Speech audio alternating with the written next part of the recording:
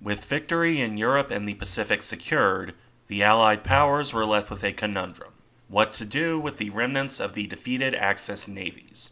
The Italians got off somewhat lucky here in switching sides midway through the conflict. They would keep a decent portion of their surviving fleet. The Germans and Japanese would, however, see their fleets divvied up by the Allies. Some of those ships, and a couple Italian ones too, ended up with the Soviet Union. The Red Navy, at the time, was severely lacking in modern surface warships outside of the Kirov-class cruisers and some destroyers. The grand construction plans Stalin put in motion, from battlecruisers to battleships, were rusting on these stocks, or destroyed during the German invasion. Although how effective those ships would have been is perhaps a topic for a future video. Regardless, the Soviets were looking hungrily at any source of modern warships, or even capable warships, considering how long they held on to Royal Sovereign and Milwaukee. As a result, the Soviets got a good deal of use out of these prizes, mostly on secondary duties admittedly, but even that's valuable service. In this video, I'll go over these war prizes, as much as I can anyway, because past a certain point, Soviet record-keeping becomes questionable. Quite a few of these ships vanish into history, with a footnote of when they were scrapped or sunk as targets. That said, let's begin with an example where we can say for sure what the ultimate fate was: the sole Axis battleship operated by the Soviet Navy. That ship, the Italian Giulio Cesare, did not have a happy post-war life. Allocated to the Soviets, without Italian knowledge at first, the ship was only handed over in 1949, after an attempt at sabotage by extremist youth groups in 1948. Under the provisional name of Z-11, the ship sailed for Albania, where she was formally handed over. Now named Novorossiysk, the ship instantly became the largest and theoretically most powerful ship in the Black Sea Fleet.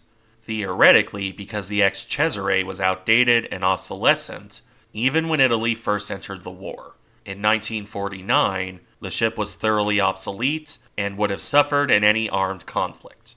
Quite ignoring, of course, that the battleship was handed over in deplorable condition.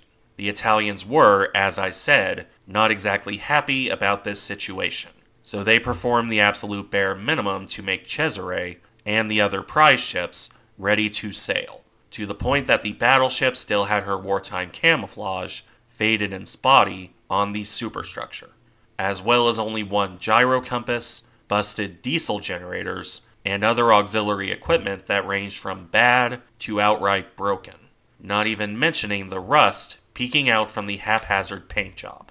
As could be expected, the early years in Soviet service didn't exactly go well. The ship was a maintenance nightmare, constantly breaking down and requiring a lot of work to keep running. In fact, between 1949 and 1955, the ship required no less than 8 refits, all the while operating as a training ship for the hopeful addition of new battleships down the line. Until, in 1953, the machinery broke down so completely that the Soviets threw up their hands and went tear it all out and replace it, which they did, completely overhauling the boilers and replacing the turbine reduction gearing with Soviet models. This refit also saw much of the other equipment replaced and the anti-aircraft battery stripped out, with newer Soviet weapons replacing the old Italian ones. There was even some discussion around replacing the secondary battery as well. All in all, it was a massive amount of investment and only really finished in early 1955. It was quite a lot of work, really, for a ship that was only ever used for training. And not even a few months later, all of that work went to waste. On the night of October 29, 1955, an old German mine detonated beneath the ship. This immediately punched a massive hole in the battleship's bottom, causing her to roll over and capsize. It happened so quickly that 617 men were killed. That brought an end to the story of the largest war prize to enter Soviet service, outside of various, and frankly silly, conspiracy theories cropping up about vengeful Italian frogmen sinking the ship. That would be a good plot for a James Bond movie, but is hardly realistic. So let's move on. The next largest ships to fall into Soviet service were two light cruisers, one Italian and one German. The Italian ship, Duca d'Aosta, followed much the same trajectory as Cesare, minus the massive explosion. Under the temporary name of Z-15, the cruiser was handed over at the same time her battleship consort was. She entered Soviet service under the name of Kerch, joining the Black Sea Fleet in summer 1949. Details of that service are sparse on the ground. Even a recent source, entirely on the fate of war prizes, only notes that the cruiser served with the Black Sea Fleet until February 7, 1956, at which point she was assigned as a training ship, serving in that role until redesignated OS-32 on May 11, 1958. Now an experimental ship, the cruiser limped along until being scrapped in 1961. It's highly probable that even her active service was mostly spent on training, just like the ex-Cesare. As for the other cruiser, that was the Nürnberg. This German cruiser would be transferred to the Soviets, where she joined the Baltic Fleet. In so doing, the cruiser became the largest and longest surviving German warship in the post-war years. However, the active career of the cruiser, renamed Admiral Makarov, was rather short. It only really lasted from 1946 until the 1950s, either the mid-50s or the late 50s. Initially assigned as flagship of the 8th Fleet, Makarov required a major refit in 1949. This replaced her German anti-aircraft guns with Soviet models, while generally fixing up lingering issues. There would not be any major modifications along the lines of what Cesare received. In fact, with the arrival of the new Chapayev-class cruisers in the 1950s, Makarov was reduced to training duty. This choice was made easier by an issue she had in common with Prince Eugen: finicky and unreliable boilers. Instead of spending the time and money on replacing those, the Soviets simply pulled her from frontline duty. Exactly when this happened is, as common with these ships, a bit foggy. Some sources will say 1954, while others will go with 1957. In the latter case, a boiler fire rendered the ship unfit for further service. Either way, the cruiser would only last in this role until 1959. At this point, the ship was probably scrapped by 1960. But, again, this is something that is difficult to confirm without access to records that may not even exist. At least one online source notes that the ship was actually quite popular and mostly trouble-free. Worth noting, although I haven't seen this opinion anywhere else. Before we move on to destroyers and other light forces, there was one other ship in the roughly cruiser size range. That being an ex-Finnish coast defense ship renamed Vyborg in Russian service. Handed over as a war prize in 1947, the ship remained in Soviet service through to 1958. This largely consisted of training cruises through to 1952, at which point, while under a routine refit, major defects were identified. The ship went through a fairly massive modernization, with the engines and electronic equipment completely torn out and replaced. This lasted from 1953 through 1957, which was quite a lot of effort for a ship that was reduced to a reserve accommodation ship in 1958. The Soviets apparently tried to sell her back to Finland around this time, but that went nowhere, and the old coast defense ship was scrapped in 1966. A shame, as that would have been an interesting potential museum ship. In any event, that covers the larger ships. Let's look at the destroyers now. The Soviets would end up with destroyers from all three major Axis navies: 4 German destroyers, plus 3 modern and 3 old torpedo boats, followed by 2 Italian destroyers, and again 3 torpedo boats, and finally a smattering of Japanese ships, ranging from 2 large destroyers to 4 escort destroyers. All of these ships had fairly short careers, even compared to their larger counterparts. I'll start with the Germans. The XC-14, renamed Pritke, was out of service and scrapped by 1952. Meanwhile, the XC-15 was renamed Pylke and became an accommodation ship in 1949. She would, admittedly, last in that role until 1958. But an accommodation ship isn't exactly doing much, if any, actual sailing. As for the other two, they didn't see much more excitement. Z-33 became Provorny, receiving an early refit from 1947 through 1950. Her active duty came to an end soon after, as the ship was reduced to a training ship in 1954, before becoming an accommodation hulk in 1958. A fire in 1960 put an end to that, with the ship scrapped soon after. The final destroyer, Z-20, served as Prochny until 1954, before moving to an accommodation role. I'm sure you're seeing a pattern at this point. In any case, this final ship was scrapped in 1958. Probably. As for the torpedo boats, they follow pretty much the same theme. T-17 was only active until 1949, when she was converted to a target control ship. In that role, the ship lasted until the end of 1959, before going for scrapping in 1960. T-33 lasted until 1954, at which point she became, well, if you're guessing accommodation ship, you'd be right. The ship was ultimately scrapped sometime after 1956. The final modern torpedo boat, T-12, had a much more interesting fate. The ship would suffer severe machinery damage in 1949. Instead of fixing her, the Soviets put the ship on Lake Ladoga and subjected her to nuclear weapons testing, although this was evidently simulated weapons testing. Not that it mattered, because the hulk still ended up radioactive. The Soviets loaded her up with nuclear waste and sank the ship in shallow water. Because why not at this point? She was salvaged in 1991 and then promptly sunk in deeper water in the Barents Sea. This being 1990s Russia, I doubt they even bothered removing the nuclear waste before scuttling the ship.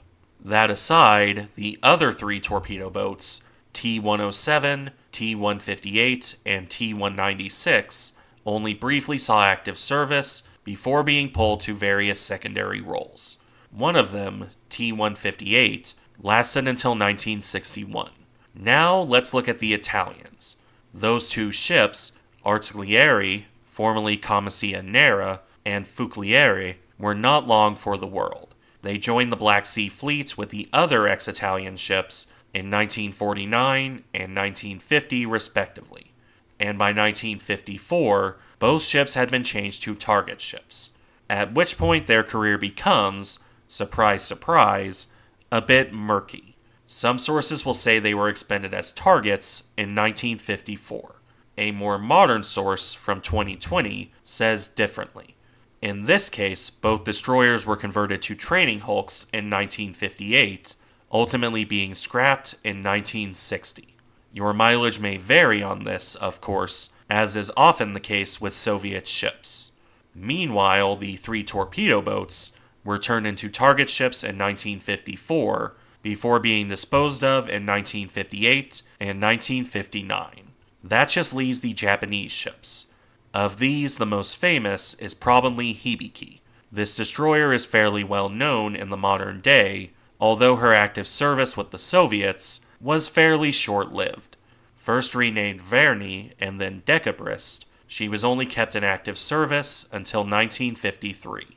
For a certain value of active service, as much of this time was evidently spent as a barrack ship. In 1953, the ship was fully pulled from service. However, ex-Hibiki would last all the way through to the 1970s, outliving all her contemporaries, if only barely in the case of Yuki Kaze. Her wreck is, nowadays, something of a popular diving spot, after she was expended as a target ship. The other full destroyer, the Akizuki-class Harutsuki, had a shorter career. By 1949, the ship was renamed Oskol and was reduced to a training ship. By 1955, another renaming to TSL-64 came along with a change to the target ship role, and then a final renaming to PKZ-37 saw her last until 1969 as a floating barracks. The four smaller destroyers saw even less use. All 4 of them were converted to target ships in 1949, with 3 scrapped by 1959. Those were the X-Kaya, X-Hatsuzakura, and X-Shi. The X-Kiri, meanwhile, would manage to cling on until 1969 as a floating workshop. She was converted to that role in 1957. That wraps up the notable surface warships. The Soviets would end up with a smattering of German minesweepers, along with Japanese Kaibokan escorts. There's very little known of their service. The German minesweepers would serve mostly until the late 1950s, with 2 exceptions.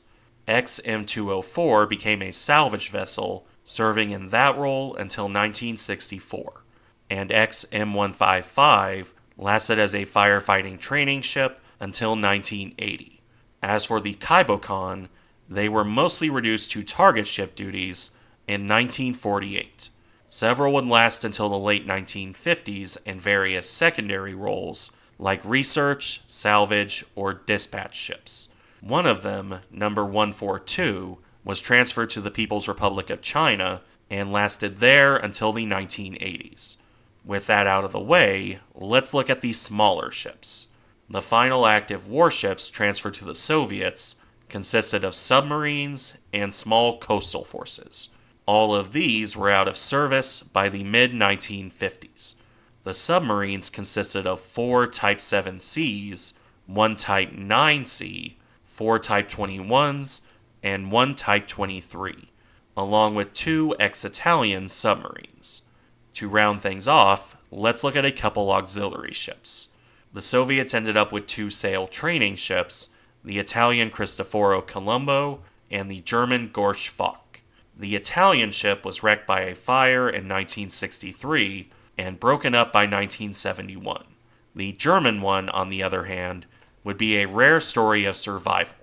The ship would last all the way to the dissolution of the Soviet Union before passing to Ukraine in 1993, and then back to Germany in 2003, where she remains as a museum ship to this day. Another ex-German ship, the fleet tender Hella, lasted right up until 2019, before her stripped hulk was finally scrapped. And with that, we come to the end of the video. The Soviets managed to get their hands on a few other ships, but these were never going to be used for much. The hulks of the Panzerschiff Lutzow, the carrier Graf Zeppelin, and the pre-dreadnought, and I'm going to apologize for this, Schleswig-Holstein, were all used as targets. The hulk of the cruiser Seydlitz, partially converted to the carrier Weser, was also scrapped. And the absolutely antique target ship Hessen, with her equally old control ship Blitz, a Great War torpedo boat, also ended up with the Soviets. Hessen continued in her role until 1960. Blitz? Well, that's an open question. Scrapped at some points is the most likely answer, but I haven't found anything firm on that topic. She might be rusting under a factory somewhere in St. Petersburg, for all I know. Wouldn't it be the first time that happened?